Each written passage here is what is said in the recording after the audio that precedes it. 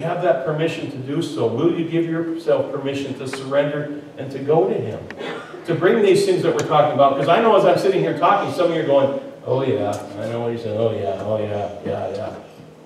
Take that to Christ. Give yourself permission to surrender it to Christ. Let Him give you the strength to be able to overcome, or to break things into the right perspective, or to clean some things up so it's now in the all right category and not the wrong. I hope this made sense to you, some of you.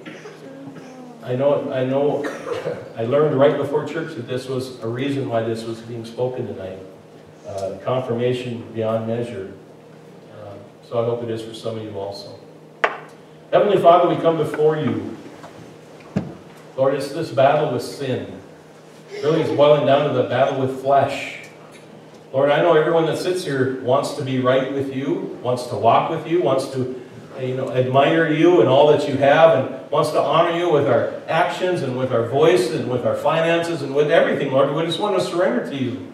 We wouldn't come out here tonight, Lord. This place would be empty, except people want to come out and to give you praise and glory and to receive from you, Lord.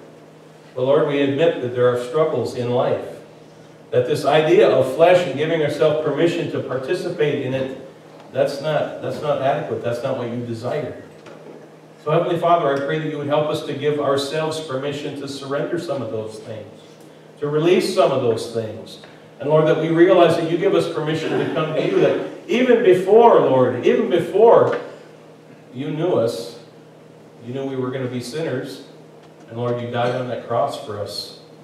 So Heavenly Father, help us to understand that. Holy Spirit, keep reminding us that we have permission to bring our struggles to you. That you don't need us perfect, you just need us.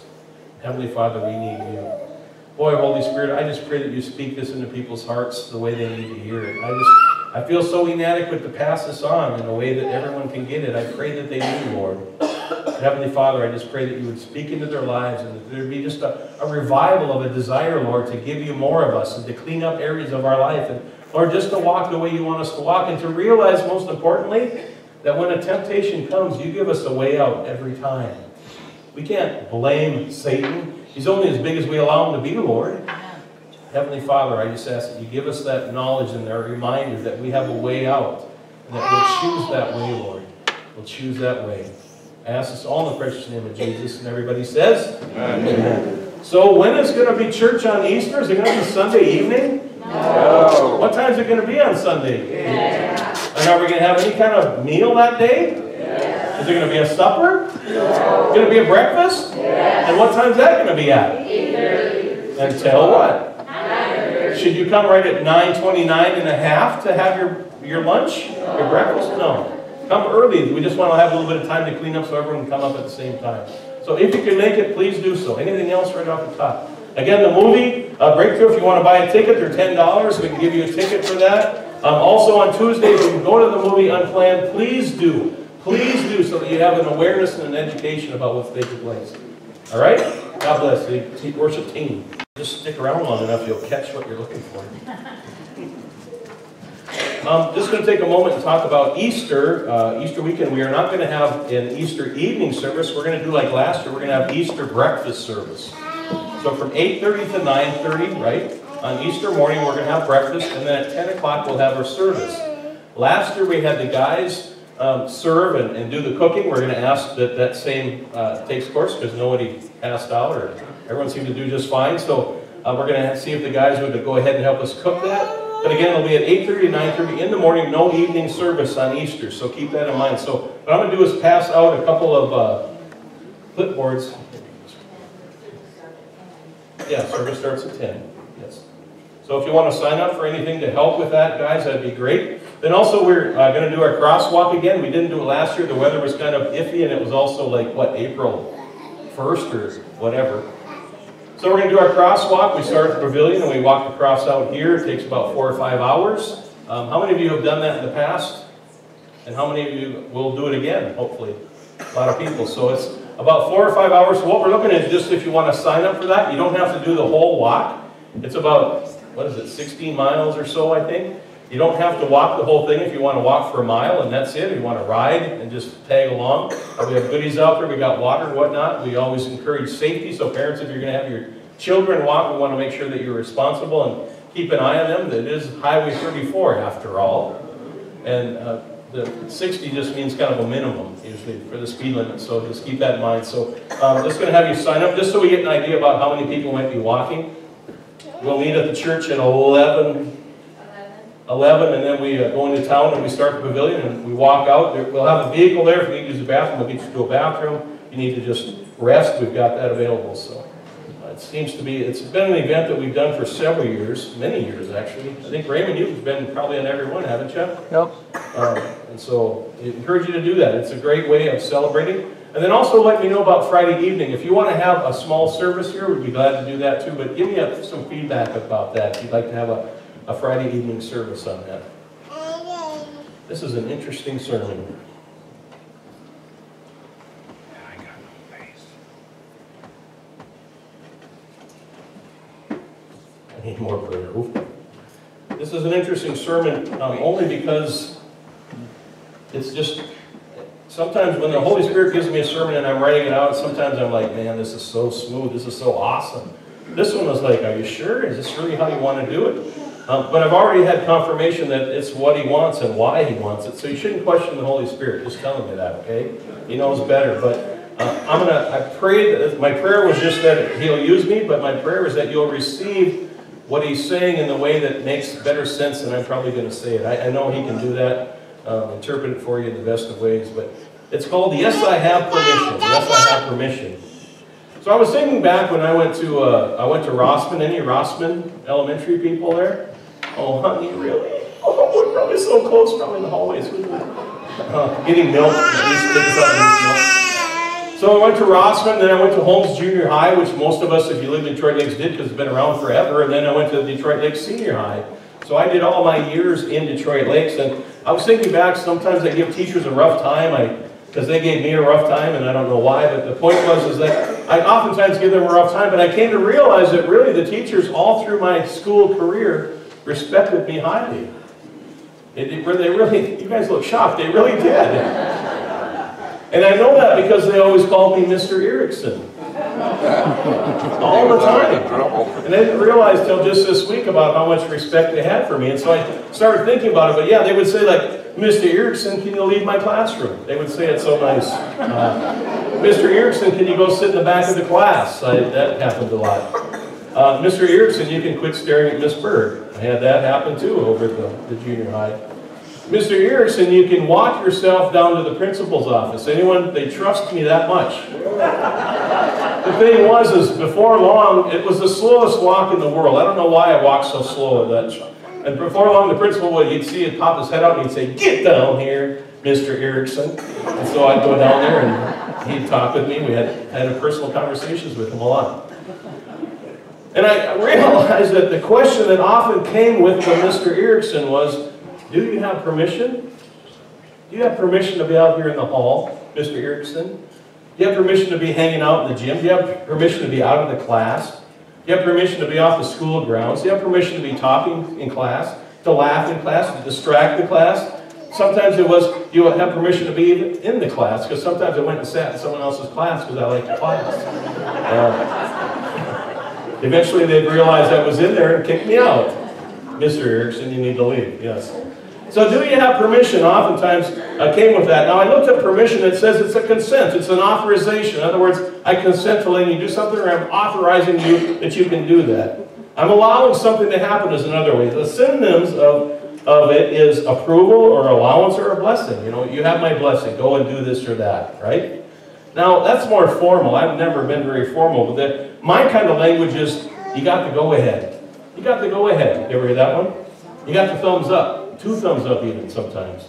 You get the green light. You got the green light. Go ahead. You have to say so. You got to say so.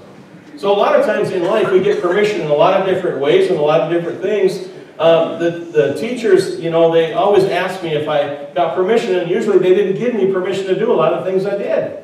Seems to be why they called me Mr. Erickson a lot and why I walked out of the office quite a few times. The interesting thing was, you know, sometimes I actually had permission. And that was interesting because if I had permission to be somewhere, and of course they saw Mr. Erickson, let's say, hanging out in the library, they'd come and say, Mr. Erickson, are you supposed to be out here in the library? And I'd say, yes, so-and-so teacher said I could be here. And guess what they did? They go over to the phone. Just stay right here, Mr. Erickson. Yeah, Mr. Erickson's down here in the library. Is he supposed to be down here? Uh-huh. Okay. Uh-huh.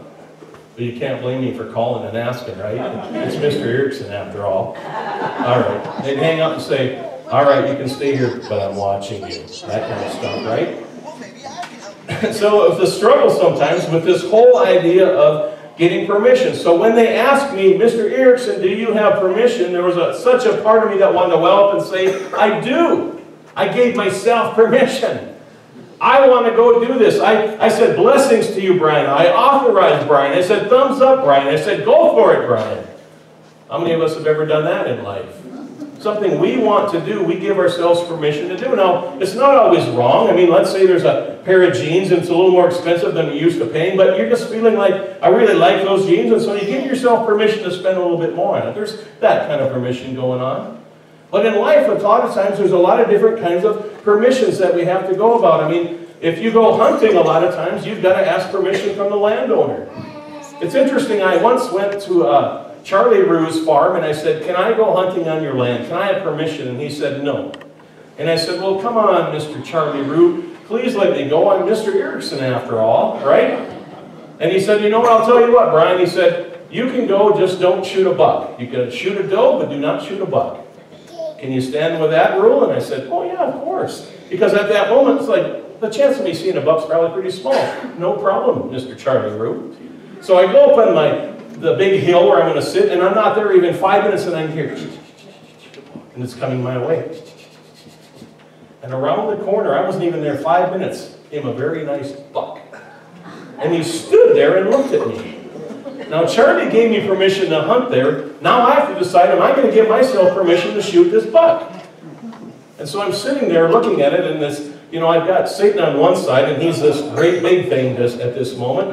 And I know that I shouldn't do it because I said I wouldn't, but here it is. Now, Charlie is way down the hill. He's an old man. He's never going to come running up here. He's going to hear the shot and then come and chase me down. It's 100 yards to my uncle's place. I can do this thing. I can do this thing. Should I give myself permission? And so I finally decided I couldn't. I don't know what happened inside me. This welling up of rightness came upon me. And I said, get out of here before I kill you. And he ran about 50 yards away and stopped broadside and stared at me some more. He's now on my wall. No, he's not. I screamed at him again, and he finally took off. How many of us have been in that situation where we have the opportunity to make the right choice or the wrong choice? It just depends on if we'll give ourselves permission to cross the line or not. I see heads nodding. Yes, I'm not the only one. Did you hunt on Charlie Roo's too? I tell you what. Isn't it interesting how Satan did that though? Or maybe it was God. Maybe he said, you know what, Brian, we're going to test you a little bit. All I know is I passed the test, never got a deer, wanted to go back and relive that because I would have blasted that thing. I had the chance. And so this whole idea of giving ourselves permission, I just got to confess this. How many of you were here for the sermon when I said Sandy has been hiding the malted milk ball Easter eggs at my house? She rations me. I don't know where she gigged them out, but she'll come out with a dish of about 5 of them and set them down. And that's my little num-nums for a little while.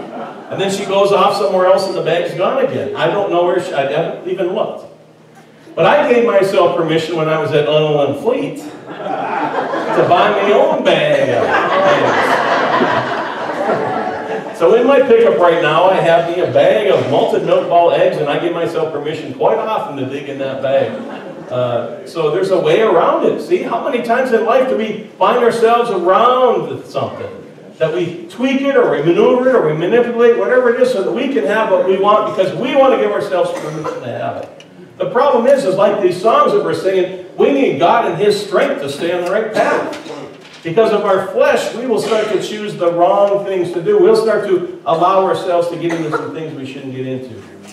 Anyone get an amen on that one? Wow. Whoa, whoa, whoa. We're on the right spot. Absolutely. It's the struggle that we have. We are so willing to give ourselves permission, and it's usually in the wrong area. We give our flesh the green light. Satan will always give us a hallelujah, a thumbs up, brother, that's a good choice.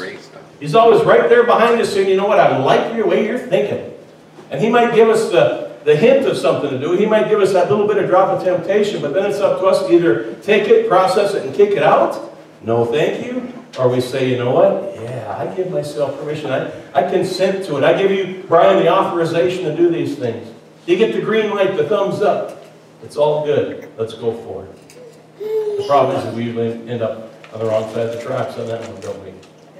And so the struggle we have, my friends, is to realize that we can make choices, and God has given us that opportunity to have free will. And that free will really says you're going to have the opportunity to give yourself permission to do the right things or to do the wrong things. It's that battle that takes place in John 10:10 all the time. It's that battle of good and evil that we struggle with sometimes. Now, Satan himself knows all about permission, doesn't he? He has to ask permission from God to take her with Job, didn't he? He has to realize that he's more or less a lackey. He doesn't think so. He thought he was going to win when the cross was there, but he lost. John 12:31 says that Satan is the ruler of this world, but it's just for a season. In other words, God's allowing him to be ruling in this world. God's allowing him to be out and about doing his business. But God is still in charge, isn't he? But the struggle is that Satan likes to come into and speak to our flesh. He likes to destroy what we're thinking. We're talking about this movie Unplanned about abortion and whatnot. He is all behind that stuff. He loves that stuff. But we also read in Daniel 4:17, it says, the Most High rules in the kingdom of men. He gives it to whomever he will. God does give Satan the ability right now to travel to and fro, seeking to devour and to destroy those of us that are willing to end up in that path. See, we don't have to give Satan permission to do anything in our life. With God and with the strength that we just sang about, we can overcome that temptation, can't we? But it's that we have to give him permission to be bigger in our life than he should be, because we say, you know what, I like what you're talking about.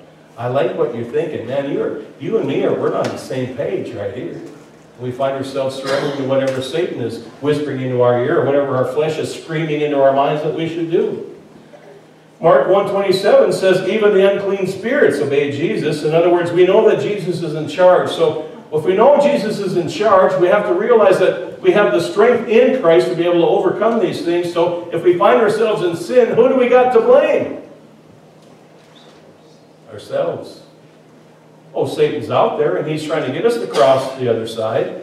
But he doesn't have the power to do that unless we surrender and give him permission to take us there. And that's the struggle that we have, my friends, is that we know the truth, we know what we should be doing, but we find ourselves doing what we shouldn't do because we like it or because we've said, it's okay, let's go for it.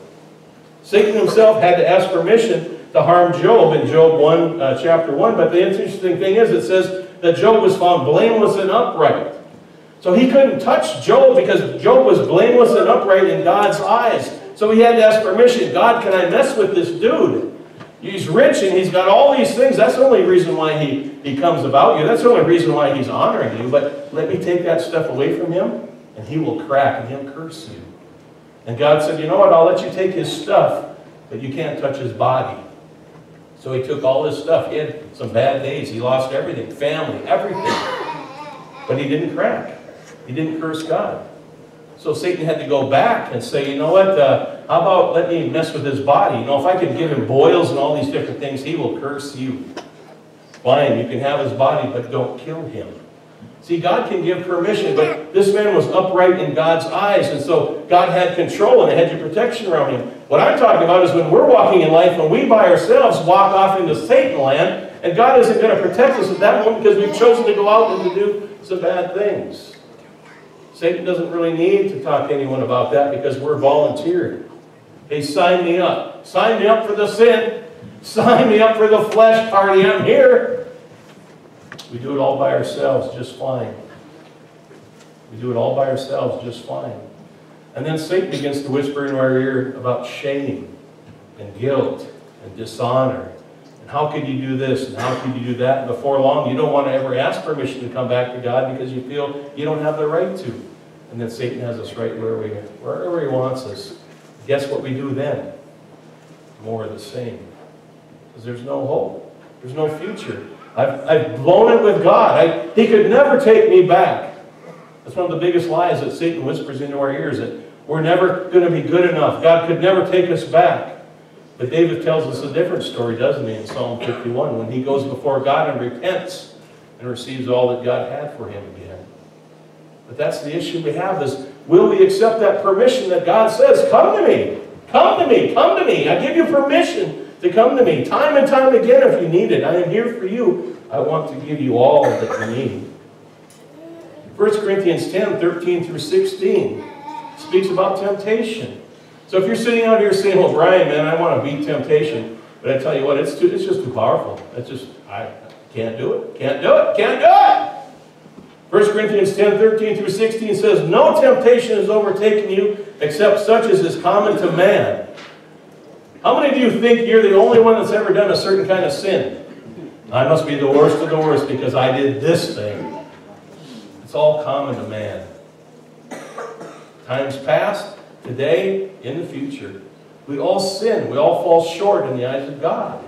But thank God, what we're going to be celebrating on that cross is that He takes and cleanses us. He pays that price. He cleans us up. He gets us to where we need to be with Him. But it says, no temptation is overtaking you except such as is common to man. But God is faithful, who will not allow you to be tempted beyond what you are able, but with the temptation will also make a way of escape that you may be able to bear. We're going to be tempted, brothers and sisters. We're going to be faced with all kinds of temptation, but He's saying with God, He gives us a way out. He will never give us more than we can bear. We can't say, I couldn't stay away from the temptation because it was more than I could bear, God. He says, that's not true. I can give you a way out if you'll just call upon me and take the strength I have to avoid it. But we got to do that. We got to do that. We came to realize that we're going to be tempted, but we also realize that we have the power through Christ to not fall into it. That there is a way of escape each and every time. We've shared before about just before you do that wrong thing, the Holy Spirit screams, don't do it. You know that you know that you know that you're at a point of no return. Do not cross the line, please, He says. Anyone ever been there? And the next thing you do is you find yourself possibly crossing the line. We now realize that it's not by our inability, because Satan is so powerful. It's because of our choice. Because we volunteered, we gave permission to jump to the wrong side. When Christ is giving us permission to look to Him for the strength that we need to overcome that. With every temptation, I will give you a way out. Too many times we don't look for that way out, because that way out usually means we can't do the sin. I don't like that. So we delve into the sin. What do they say? It's easier to ask forgiveness than permission. You ever hear that one? I wonder if we live that way sometimes. Well, you know what? This is the chance of a lifetime and go for it. And, I'll talk to God on Sunday. We'll make this thing right. You think that works for God? But yet we do it anyway. It's so interesting when we fall into temptation, when we do these things, we say, as long as no one catches me, as long as no one sees me doing it, it's okay. I'm okay. Woof, woof. Nobody saw it. Nobody saw it. Nobody saw it. You think somebody saw it? Who? The person that makes the most difference of all, if he sees it or not. God. But Satan's got us believing that if we can get away from it, see, Kevin and Francie don't know. They don't know, so it's all good. It's not all good. Because God knows. David says, against you alone have I sinned, God. Against you alone. He's saying, other people might be infected, but it's you that I need to look for. God, it's you that I need to talk to. It's you that I need to pay the price with. It's you that I need to come before and say, I've done this wrong. But too many times, because we think we're getting away with something, it's very hard to let it go.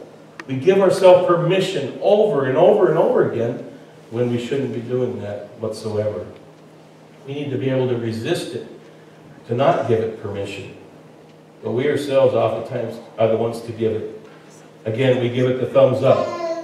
We give it the blessing. We give it the authority. Matthew 11, 28 to 30 says this, my friends. It says, come to me, all you who labor and are heavy laden, and I will give you rest. Laden meaning heavily loaded or weighed down. Take my yoke upon you and learn from me, for I am gentle and lowly in heart, and you will find rest for your souls. That word rest is a big word. 4 letters, but a huge word. Because if we're living apart from God, if we're living in sin, if we're doing these things that we know God does not agree with, there is a heavy weight that weighs on us because Satan doesn't just allow us to do it. He's excited about us doing it, but then he curses us and blames us and guilts us through the whole process. Everyone ever feel that heavy weight? You carry it around and you're like, oh Lord, I failed. I don't want to fail anymore. We find ourselves failing again and failing again. And before long, Satan's saying, you know what, you're so messed up, you're never going to get out of it. That's heavy laden. Those of us that labor in life trying to do well, but we find ourselves failing. He says, come to me. Come to me. He's giving us permission. Come to me with your problems, people. Come to me with your sin. Come to me with your dirt. Come to me with your disgust. I'm here for you. I want to pick you up. I want to make your life better. I want to give you peace. Too many of us live in this world with no peace because we're living in this world as if we don't have God in our lives. It's a very unrestful time. And if you know Christ as your Lord and Savior and you're in the midst of that, it is a really unrestful time. Your spirit isn't comfortable. You know that you're in the wrong place at the wrong time, and the Holy Spirit says you need to make it right. And so Christ says, why don't you come to me? Where else do we go? We can't go anywhere else. We shouldn't go anywhere else but Christ. He gives us permission. He gives us authority. He gives us the thumbs up. He gives us the green light to come to me with your burdens. Come to me with your sin. Let me clean you up and make you right again. He wants us to come to Him. He doesn't say, don't come to me until you're cleaned up. Don't come to me until you're spotless. He wants to find us in our filth and our dirt. He'll meet us where we're at and bring us to where He wants us to be. So if you find yourself in that mode, where you're down in the dirt, you're down in the slime and the filth, He wants to come right where you're at, pick you up, clean you up, and bring you to where He wants you to be. So many people think I've got to be there. I've got to have it made. I've got to be somehow cleaned up and perfect before I can ever walk into a church. Well, that's just foolish. Because everyone in the church is full of dirt and grime. You'll get yourself filthier yet. Because we're all struggling. Because we're all human. Because we all need Jesus Christ, and we need the strength that comes from the cross. We need the gift that He gives us, of cleansing us and nurturing us and giving us that peace that we look for. You know, John 10:10 is not just a joke. Satan comes but to steal, kill, and destroy. Peace is one of the greatest things that he steals from us. I sit across and talk with people, and they're just full of unrest because their lives aren't where they know it should be. Oh, they know it should be over here, but they aren't choosing to make choices to be over there because they're giving themselves permission to be in other things. And so we've got to take a look at that, my friends. I do not believe I'm the only one that struggles in life.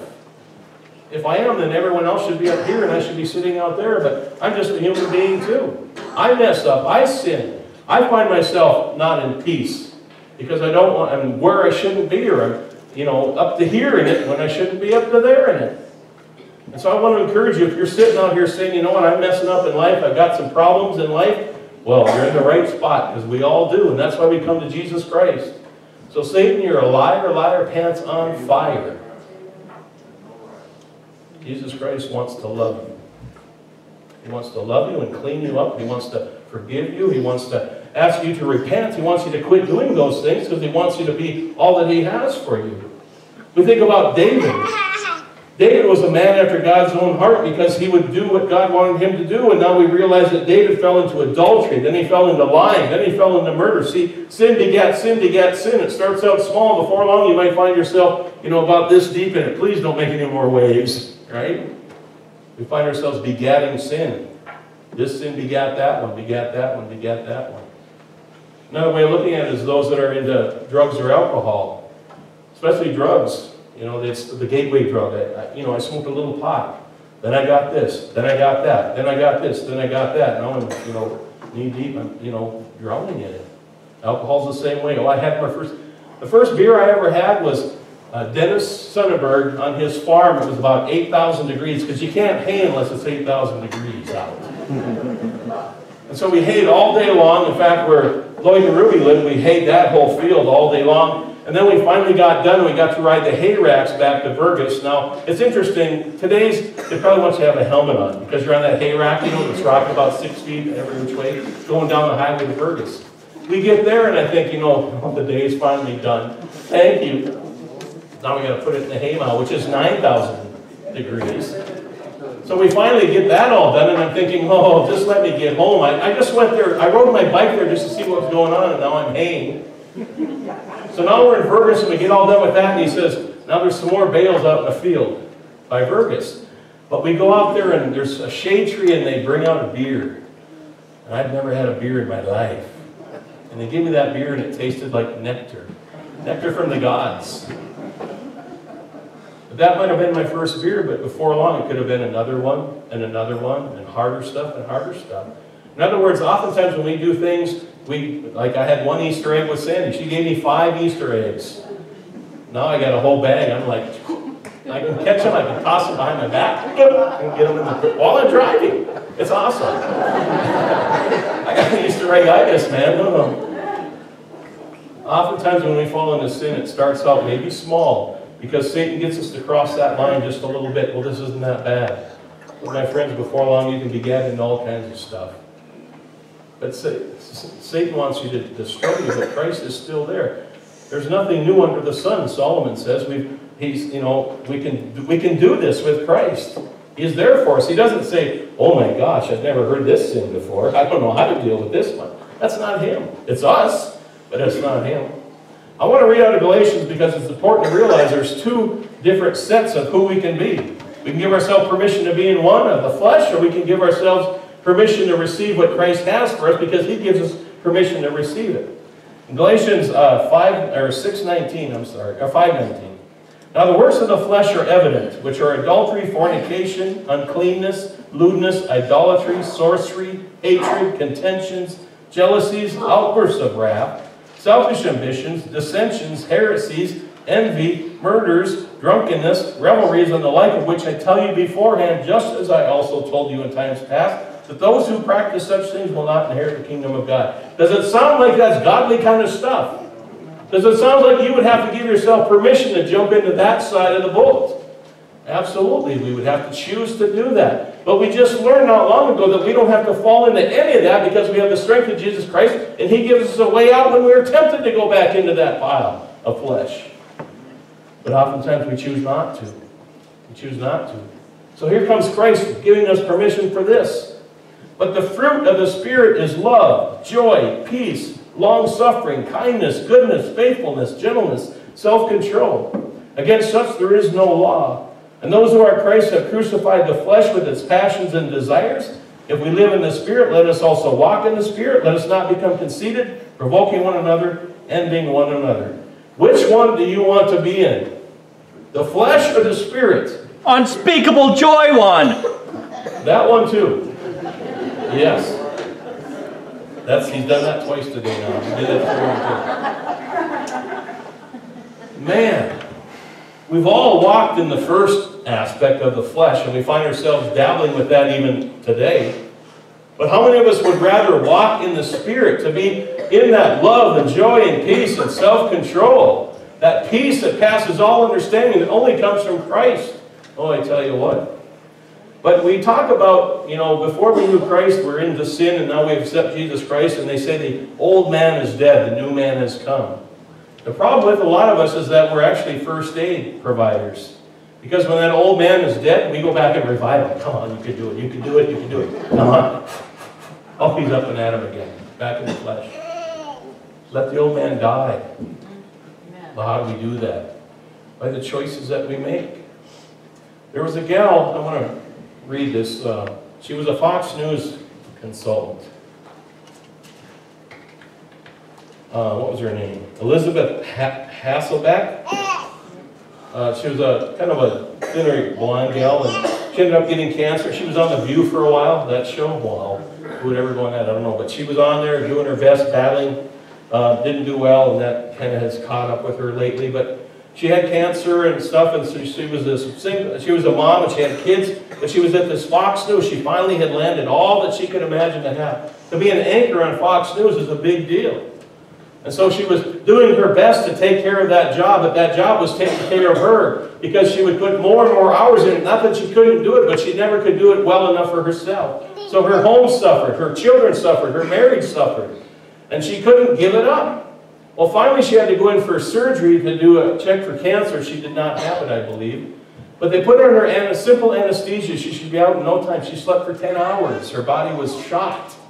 They had to wake her up. They thought she was going to die, and she couldn't wake up because she was so fatigued. So she finally got back, and her husband says, you know what, you sure want to go back to work? Oh yeah, I've learned my lesson now. How many of you can say that? I've learned my lesson. So she went back to work, and before long she was doing the exact same thing. And so she finally said she called out to Christ, and here's what she said. She said, Psalms 121 says this, I cried to the Lord and He heard me. And here's what she said. God gave me permission to do what I would have never have given myself permission to do. He gave me the permission to walk away and leave something that was great, just not great for me. Too many of us are living our lives trying to do the American dream or keep up with the Joneses who are here, in fact. You always wondered who the Joneses were? Well, they come to Cowboy Church, so you talk to them about all this stuff, all right? But the point is that she was able to realize that even things that are good, that seem good, take us to where we shouldn't be. It's great stuff, just not great for me. And too many times we have taken sin and we say, this sin is great.